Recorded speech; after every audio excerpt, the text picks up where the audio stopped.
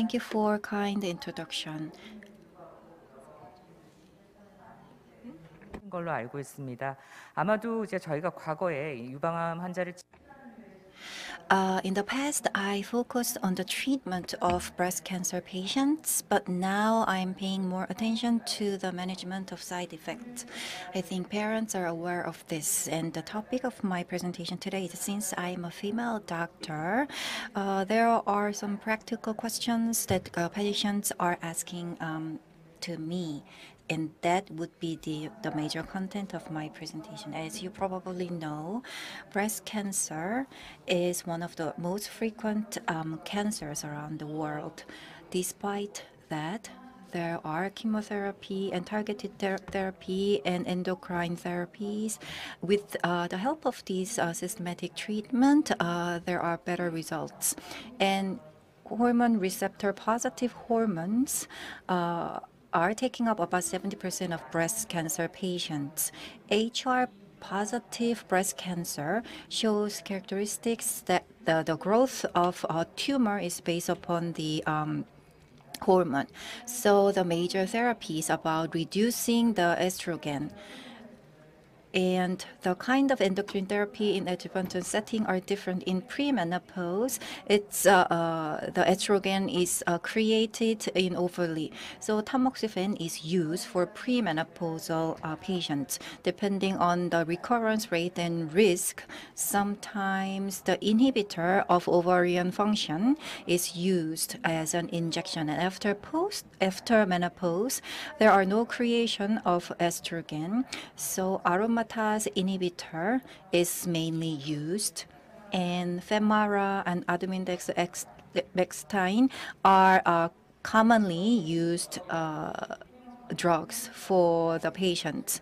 So the selection or choice could be different between premenopausal and postmenopausal. The duration of treatment is 5 to 10 years. Then what are the benefits of this endocrine therapy? For HR positive patients with tamoxifen compared to no tamoxifen group, there is a 30% reduction of occurrence and 25% of reduction in mortality. For postmenopausal with aromatase, there is additional 3% on top of the mentioned benefits. So these are benefits, but it's not easy for patients to take medicines for 5 to 10 years. So even in the studies with a proven results, within 2 years, discontinuation is about 10%, and in 5 years, more than 15% of patients are reported to discontinue taking medicines. For clinical reporting, the discontinuation rate is much higher, up to 73% after 5 years of treatment. Now, discontinuation, will it have an impact on the result of the treatment? Of course. Once prescribed, you need to take the drugs for longer than a week, more than 80%. That is 90% of the adherence. And as you can see from the slide, in 5 years, the recurrence ratio, the difference is 1.4 to 2.3 times. So non-adherent have a 1.6 to 2.3 times higher risk of breast cancer recurrence. Many patients say they take medicines, but sometimes they do not. So we have to check by blood screening. And for those adhering to the medicine, you can also see the 2.3 times difference of the breast cancer recurrence. So HR positive patients must take all of the medicines prescribed. What would be the reason of discontinuation? It's due to side effects. When we talk about side effects, there are specific side effects of each drug. Endocrine therapy is suppressing estrogen. When estrogen is suppressed, there are a series of side effects. As for drug-specific side effects of tamoxifen, it's quite rare, but there are serious side effects. For example, as you can see from the description, there is a risk of endometrial cancer. It is proportionate to the period of taking the medicines, 1.6 times for 5 years and 3% for 10 years. So the frequency itself is not very high. However, the medicines we take to cure cancer, if it could increase the risk of other types of cancers, that is a big burden for both doctors and patients. So we have to check this before the prescription. And tamoxifen is a very specific drug. For some cases, it suppresses estrogen. Sometimes it works in an opposite way, and there is a blood clot, and that can lead to heart failure. And the blood clot can be generated in a brain. So there is a 1.2% of this possibility. With tamoxifen, there is a cataract probability of 18%. But this is also related to aging process. So compared to non-tamoxifen, there is a 40% more risk. Not all of these side effects can be predicted, but obesity can be also a factor. Tamoxifen takers, if they smoke, it could lead to blood clot generation. So you have to quit smoking, and regular checkup would be required. Then, when should I report what kind of symptoms to doctors? When you have irregular menstruation, or chest pain, or short of breath, or blurry eyesight, and if there is a swelling on lower limbs, and if you lose eyesight, you need to talk to doctors. So please make sure you consult with your doctors to make sure whether to continue this treatment or not. Next are side effects of estrogen deprivation therapy.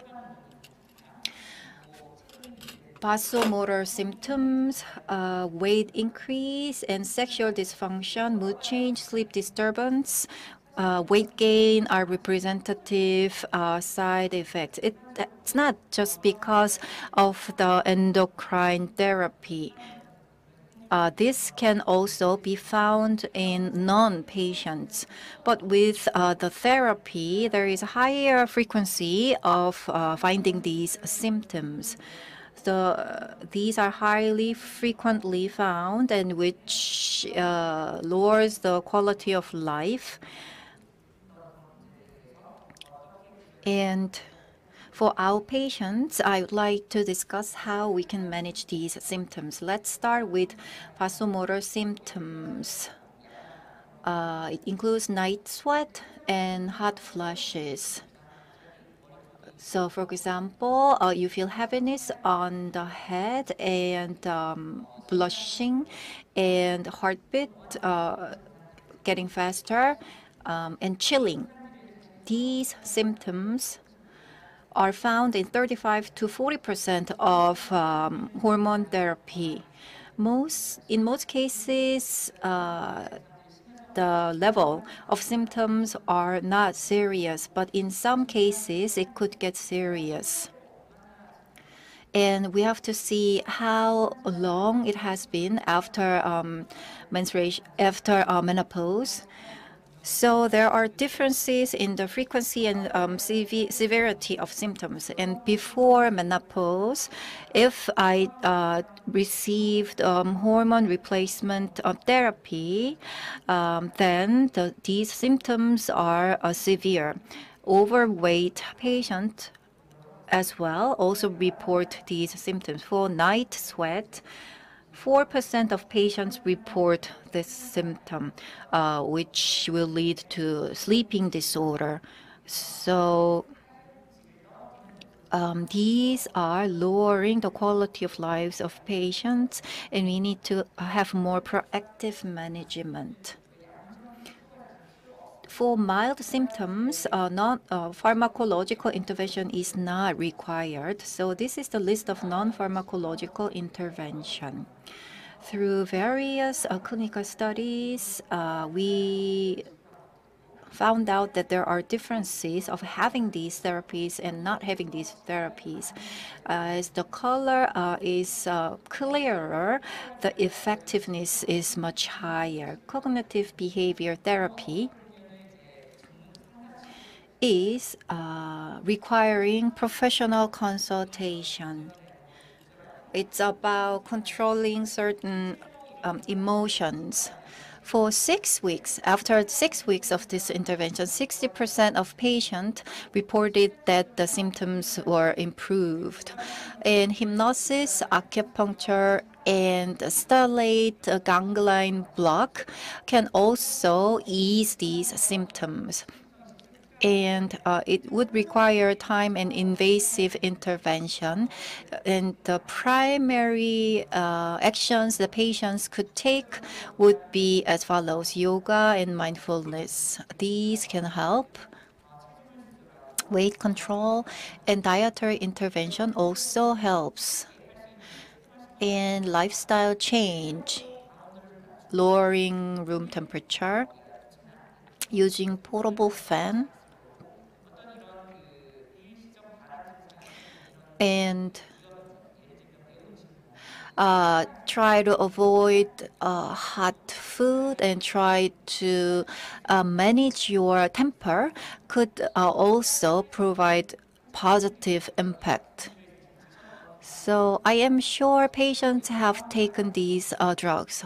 Non-breast cancer patients, to relieve symptoms of postmenopause, black cohosh, Amash, and remifemin can help, according to reports. And I receive questions whether it's okay to take these drugs. And actually, they work as weak estrogen. The actual efficacy and safety of these drugs are not fully validated, even for healthy women. And much less data for breast cancer patients. So I don't think it is good for breast cancer patients to take these drugs. If symptoms get severe, is there no other way? Not really. There are available drugs. And the most effective therapy is to induce estrogen.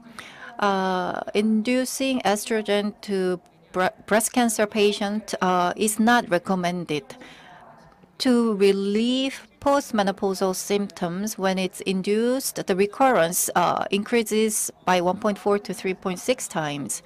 And for preventional purpose, if you take tamoxifen, there's a comparison study of taking and non-taking. And taking hormone drugs, non-tamoxifen group, there was an effect, but tamoxifen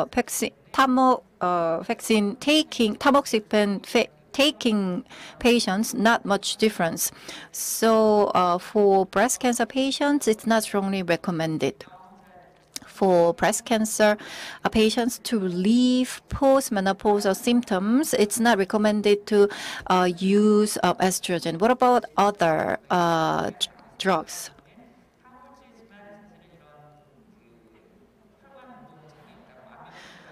The flashes and chillings can get help from other drugs, and neurontin can be used to reduce hot flashes by 40 to 70%. But as you can see, all of drugs have adverse effects. Mouth dryness, decreased appetite, nausea, and vomiting can happen. Drowsiness can also follow, and dizziness. So you have to consult with your doctor and understand the side effects, and then have a clear understanding about expected benefits. Next, musculoskeletal symptoms.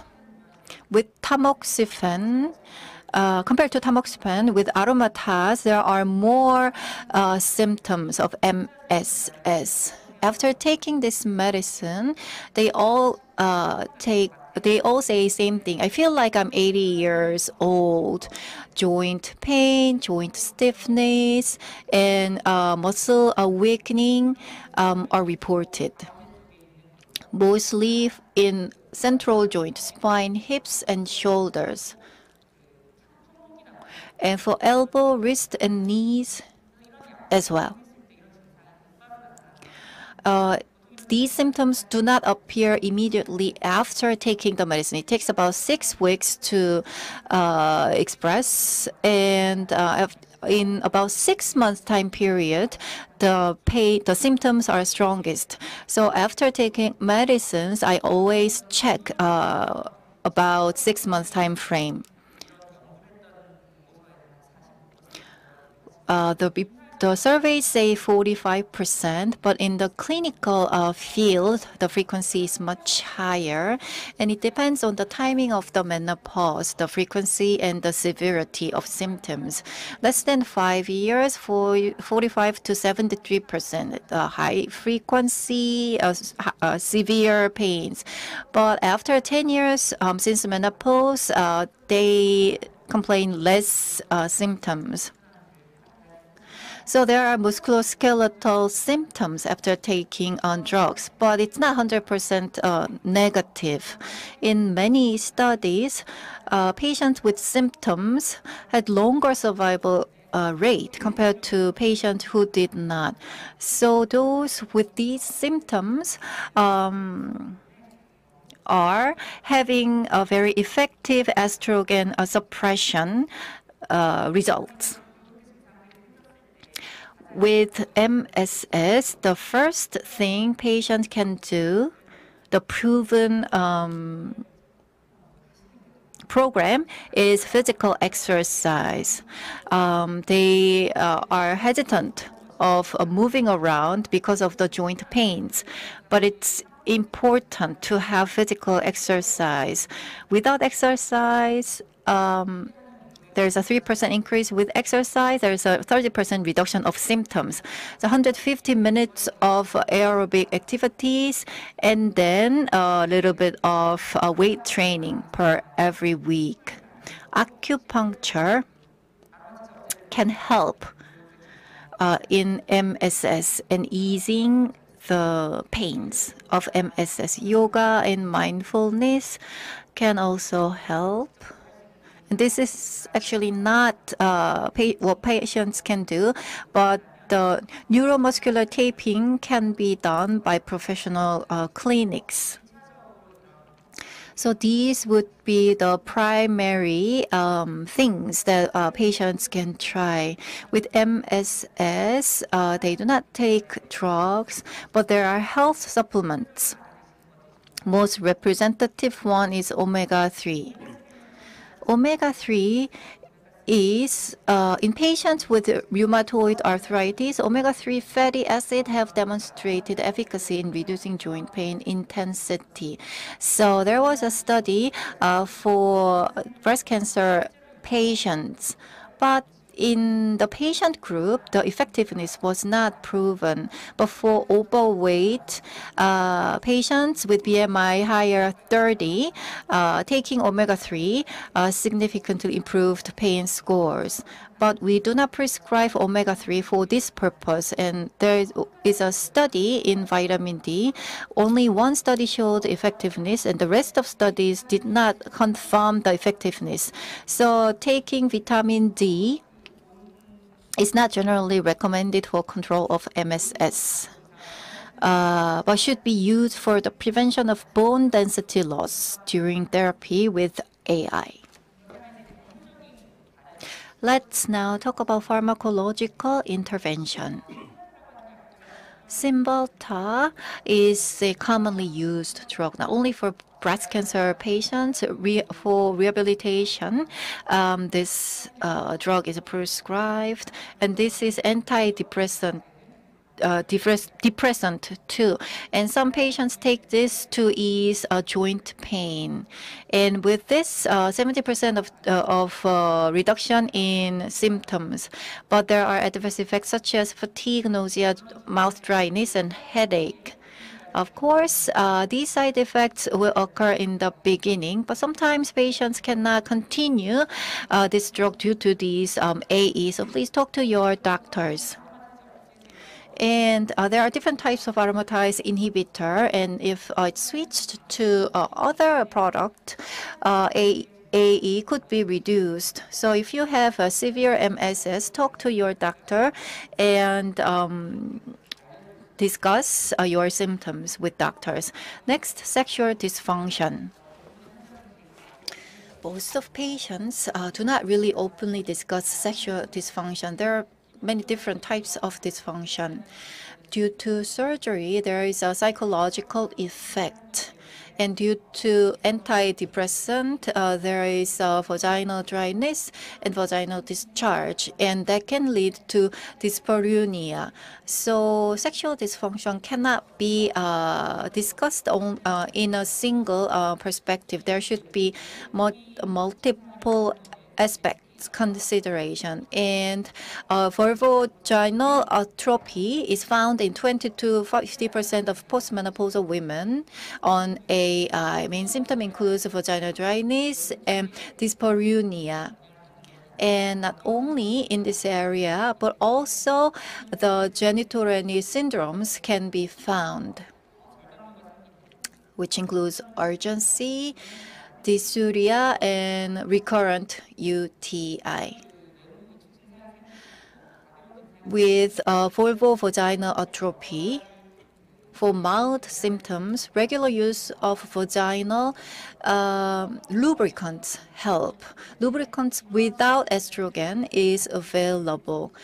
So the regular use of vaginal moisturizer can help, and lubricant is used acutely prior to intercourse. The usage of moisturizer, if that cannot help, that is a severe case, then local hormone-based therapies could be used. In this case, it increases the systemic level of the hormone, but it does not exceed the postmenopausal level. So for aromatase inhibitor patients, they should be more careful. And this hormone therapy is not the first line therapy, but if the pains are too severe, upon consulting your doctor and considering recurrence probability, you can use this one. And then another common symptoms are weight gain and fatigue. Weight gain has very negative results. The risk of recurrence increases and mortality increases, and lymphedema and fatigue also increases. So weight control is important to improve breast cancer outcomes, reduce treatment-induced side effects. And what we can do is diet and cognitive behavior therapy. If I maintain standard weight, you continue physical exercise. But for overweight patients, calorie must be controlled, 500 to 800 calorie reduction, and 200 to 300 minutes of exercise per week. But I guess we all know that it's easier said than done. So a lot of effort and investment is required. Next is fatigue management. Physical exercise helps reducing fatigue. And cognitive behavior therapy helps reducing fatigue. And as for additional benefits, there is a significant less functional impairment and psychological distress and better quality of life. This is my take-home message. As I mentioned before, there are side effects, and regular exercise can reduce MSS, which helps weight gain and reduction of fatigue. Good lifestyle habit relieves symptoms from endocrine therapy as an adjuvant treatment for breast cancer and improve quality of life. And you should never discontinue the drugs just because of adverse effect. There are other supporting measures to help you complete this regimen and treatment. So please continue to talk to your doctors and try not to discontinue this treatment.